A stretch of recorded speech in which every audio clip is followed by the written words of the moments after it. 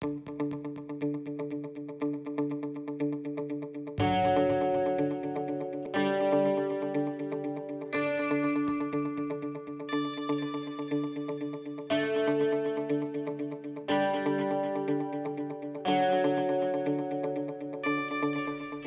back to follow the second episode of staging the text with the focus on analyzing to be able to stage it. Now we have a lot of new knowledge, hopefully, and we will take some more steps further with the second text, that is a short story or a tale. Now I will show you how you can create a script from a short story. I will add some more elements to focus on. In the last episode we had a look at what, who, when and where. Now we will focus on themes, conflicts, turning points, level of conflicts, and I will also show you a way to think with the help of a dramaturgical model, a classical dramaturgical model. So the monkey and the tortoise is the text, and I will let you read it.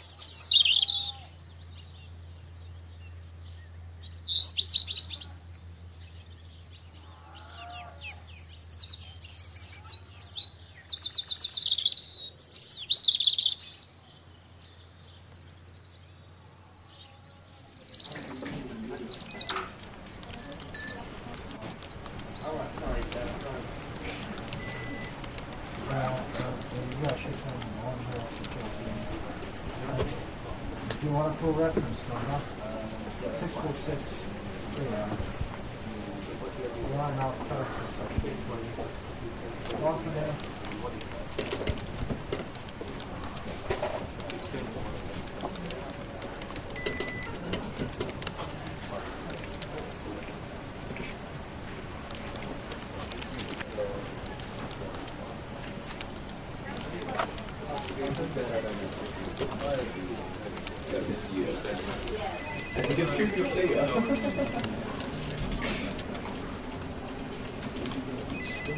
There you have the short story about the monkey and the tortoise.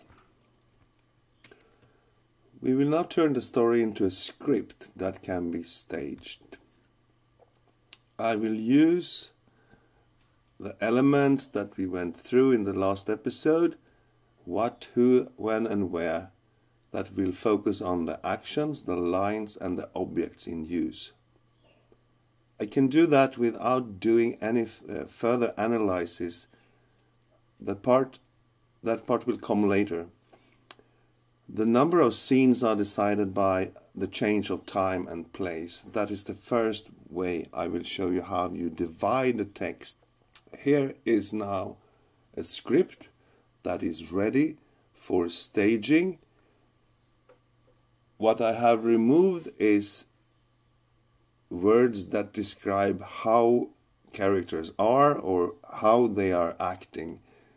Not what they are doing, but I have removed how they are acting and maybe also why they are acting. So here you have a script with the first scene and inside of brackets you have the stage directions, and then you have the line monkey, tortoise.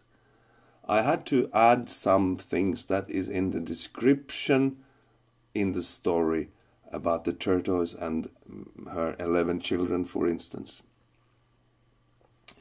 So there you have the first scene, and here you have the second scene, starting with the monkey sits on a branch with his tail dangling down over the road, and it ends with they start to run away to the judge. So there starts the third scene.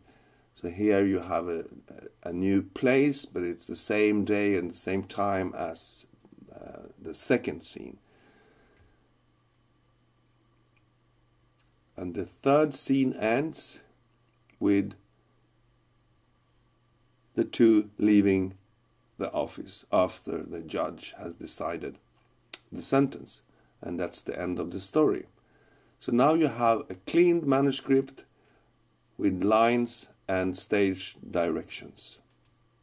Now you can start to analyze the text. What is happening, what is said, what kind of objects are in use. So we start to focus on what is happening, the actions. Because as I said before in the first episode, the Greek word drama means to act. And the Greek word theater means to watch. Now we start with the actions. After reading the manuscript the first time, a naive or the neutral reading, we are creating the base for the analysis. A very short, objective description of the actions in the form of verbs. This protocol can also be called a police protocol. It should be dry in its form, based on facts and without assumptions, like a police report should be. What do we observe of actions? So we have the tortoise buying a bag of rice.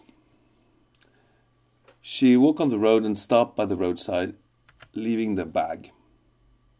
She gathered dry wood. She returned to the road. A monkey sat on her bag of rice.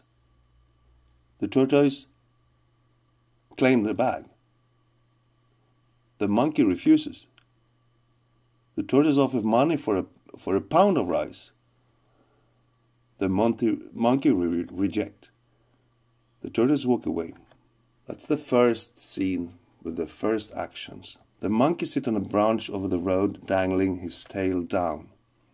The tortoise passes, see the tail, grab hold of it. She claims the tail. The monkey pulls his tail. The tortoise will not let go.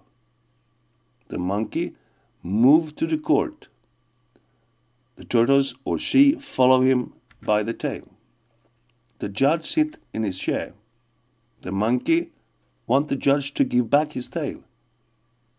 The tortoise wants the judge to give her back the rice. The judge asks where the rice is now. The monkey slaps his tummy. The judge calls the policeman. They bring a chopping board and chop the monkey's tail off. The judge sentenced the tortoise to sell the tail back for the price of a bag of rice. Whenever the monkey wants his tail back, he sends them away. That means the judge sends them away. So that is like an objective description of what is happening in this story. This is the first part, and it could be a little bit hard. And the reason is that maybe you have already started to transform it with your assumptions, or you having some kind of darlings that you see. You see things that is not there. So let's start thinking like a police officer when you are doing this. So let your assumptions or darlings come a little later and more conscious, not really now. So what do you see now when you read the story? We can put the manuscript aside. We can look only at this action protocol or police protocol.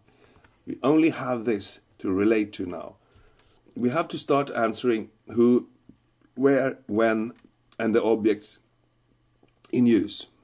You don't assume and don't guess and do not add anything that is not there. Starting what everyone can agree upon. Write down the answers to the questions. So the questions are when, where, who, what, and objects. So now we have the fragments. Who? We have the tortoise, we have the monkey, we have the judge, we have the policeman. Where? I have in brackets put work and shop. That might be something you want to keep in mind, that she's working hard to get her money and to go to the shop and buy rice. Otherwise, we have the roadside, we have the road, we have the branch, and we have the court. Okay, when is difficult to decide. It's an open option, so that means you have a lot of possibilities to create the when in whatever way you want it to be. Here you have objects. The reason why objects they are important, it's because most conflicts they can actually appear around objects. In this case, it's very, very clear. So you have the bag of rice, you have the dry wood the tortoise collects in the forest, you have the tail, you have a chair, you have a chopping board, and you probably have a sharp tool because the tail is cut off. Now, the fourth step in this process, starting with the action protocol, it's to talk about the theme. And the first thing is an open question. What can the whole series of action be about? To go through the action protocol and look at the basic circumstances. That mean what you saw, who, when, where, and what. And discuss with yourself or in a group of people what can be told with this story. So list the possible thematic words. You can say the story is about possessions, or it's about theft. It's about material thing versus body. Is it about poverty? Is it about the unfair laws? Is it about the fight to survive? Is it about the boomerang effect? That is like a few examples of possible themes. And this is important because when you start to decide your theme, it will decide everything what you continue to work with. Let's see what happens now if we focus on a theme that is about unfair laws. This staging will now focus on the fact that the tortoise is a victim in any way. She will never have her property back, the bag of rice, even if the monkey is sentenced to lose a part of his body, or if he goes to jail. It will not feed her family. So this staging will take its perspective and the focus on this story about the tragedy for the tortoise. If we have a theme boomerang effect with this story, then the staging will focus on the morally wrong action of the monkey to steal, and the belief that destiny hits back on him. What goes around comes around. That means if you take something, you will be punished. And I hope you see this, that the theme you decide what you start to focus on. What you have is the action protocol. Then you decide your basic circumstances. You decide your theme after discussing possibilities. And then you see the consequences of your theme. So we are now ready to start with the phase 2 of the analyzing process. That means with the help of the theme, you can now close the text and focus on your interpretation of the story. The decision the decisions taken in this phase will make the whole rehearsing process very much smoother, because everyone knows what we are about to tell. Step 1 in phase 2, the fable. With our decided theme, we can start the construction of the fable. We transform the action protocol into a readable story. Note that you don't look at the script, you look only at what you have worked with, the action protocol and your theme. The theme is kind of a sunglasses or a funnel where you narrow down the text of the fable step by step by deleting sentences or action that describes events that are unimportant from your theme. This is a kind of an example of a fable. So you start with, this is a story about a monkey who finds an abundant bag of rice on the road. Out from the forest, the tortoise comes, who claims the rice to be hers. The monkey does not accept to give her the rice. The tortoise gives up. One day, when the monkey sits on a branch, the tortoise grabs his tail and claims it to be hers. The monkey brings the matter and the tortoise to the court, and the judge decides to cut his tail off. If he wants his tail back, he must give the tortoise a bag of rice. The judge tells them to leave the court. This is just an example out from one of the different themes that I suggested before, so maybe your understanding will be different. Well, because when you are using your theme, the fable will be written in another way. This example will focus on the injustice that many poor people faces on a daily basis. I followed the protocol but removed parts in it that did not support the theme that I have chosen. Now, phase 2, step 2, divide into scenes. Now you are using the fable, so forget about the police protocol. It has done its work already, so now you have a fable. Where in the text is there a change of time and place? Where in the text is the enter and the exit of characters? You number the scenes 1, 2, and 3, and so on. Forget about the author's idea about dividing the text, because that is in the script. Now we are working with the fable. So, in the fable of the monkey and the tortoise, I have seen there is 3 scenes: in the forest, on the road, under a branch, and at a court. Now you can create lines in the manuscript. So now you can go to the manuscript for a short period of time, and you make lines that show how you divide the text into different scenes. Phase 2, closing the text, step 3. Now we have to look for the main conflict and the turning point, the main turning point. So you have to ask yourself, what is the main conflict in the fable? Is it an external or internal conflict? What do I mean with that? I mean, it's a social conflict or it's a psychological conflict. What is the outcome of the main conflict? That means we are focusing on the turning point. Write down the exact answers to the questions. Here you have the key to your next step. This is very important. Mark the place of main turning points, or main turning point rather, in the fable, and you can also do it in the script.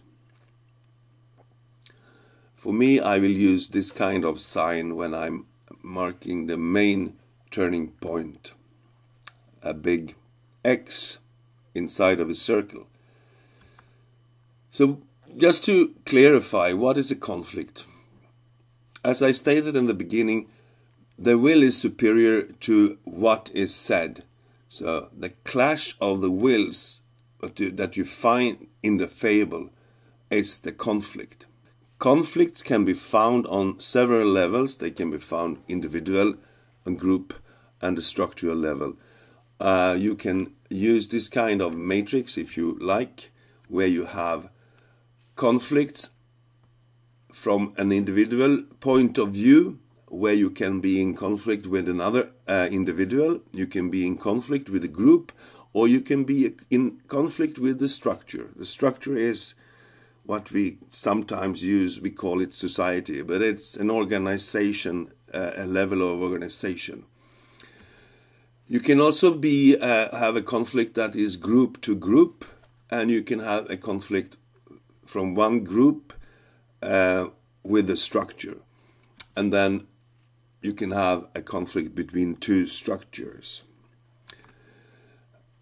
So in this case, this is the conflict that I find, all of them, but of course we have to focus on one major conflict. You have the monkey and the tortoise, and the conflict is about the rice. You have the tortoise and the monkey, and it's about the tail.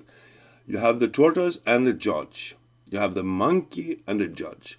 You have the monkey and maybe also the police officer. You can have a conflict between the police officer and the judge. There is another way to see that they are having internal conflicts, or they have psychological conflict. There could be hesitation within the tortoise, what to do. The same goes for the monkey and the judge and the police officer.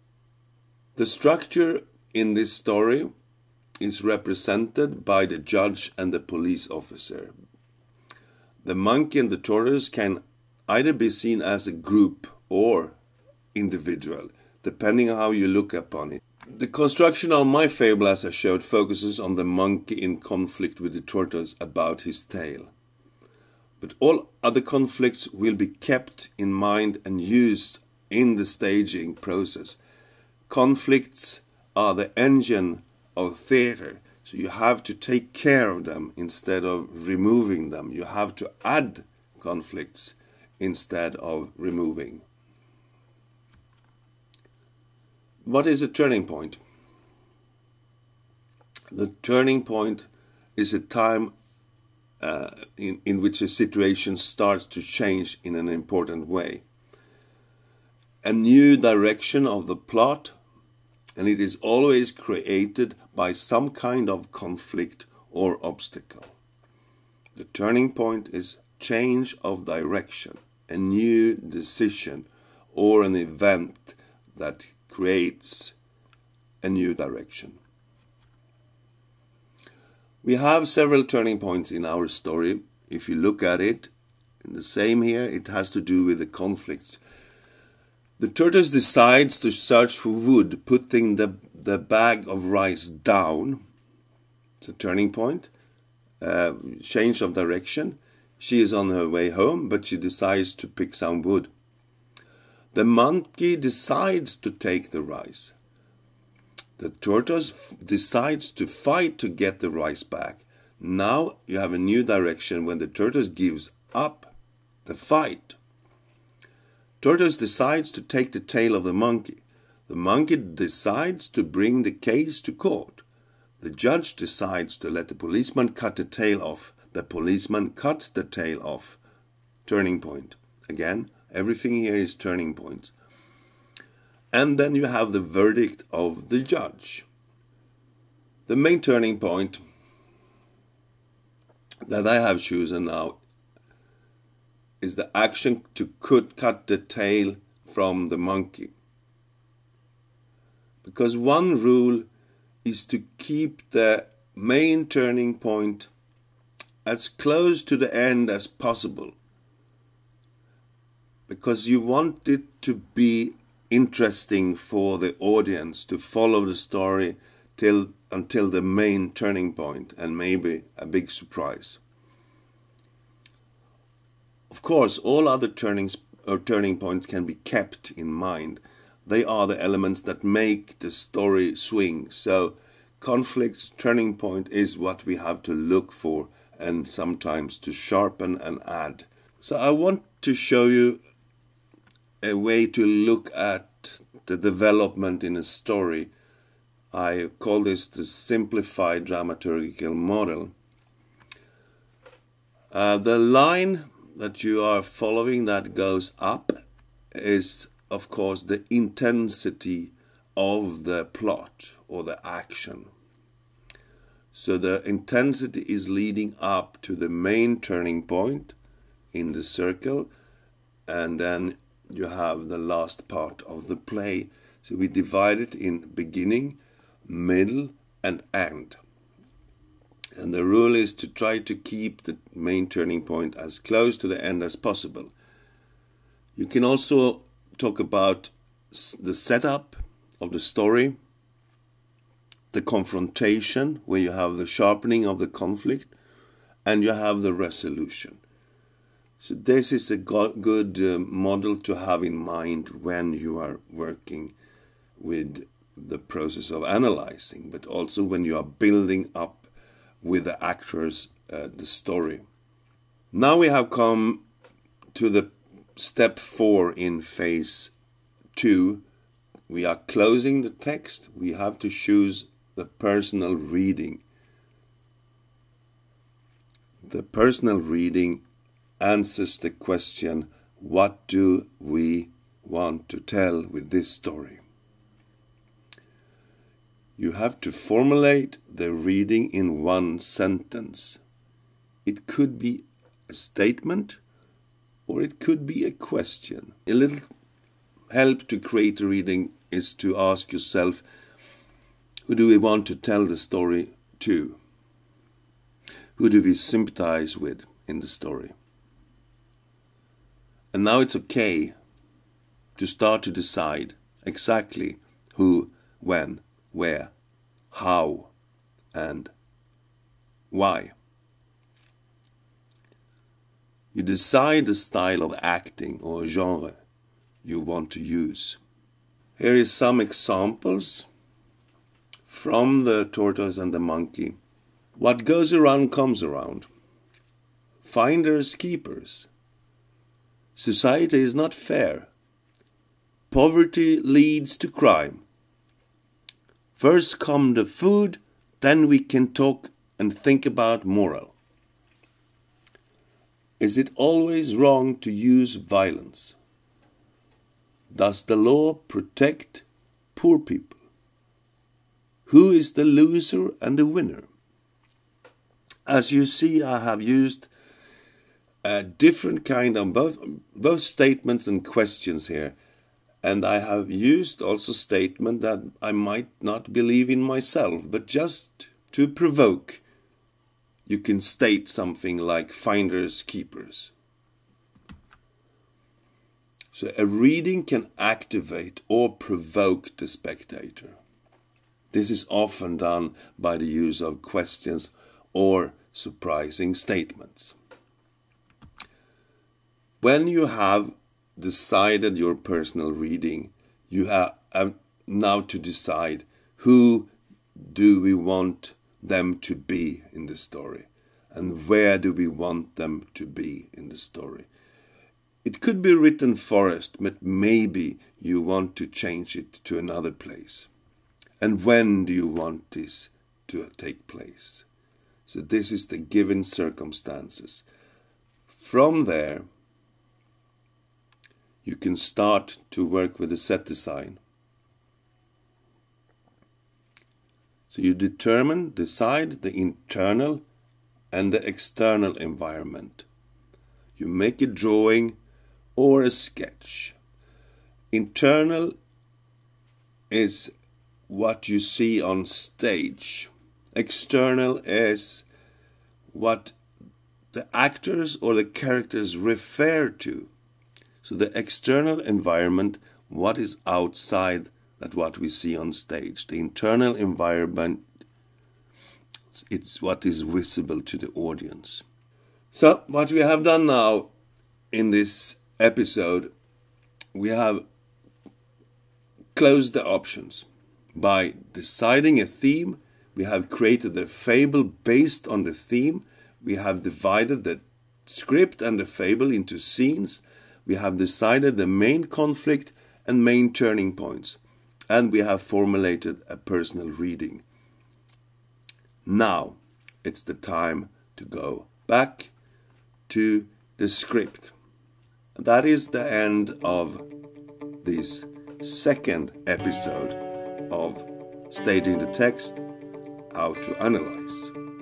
Thank you.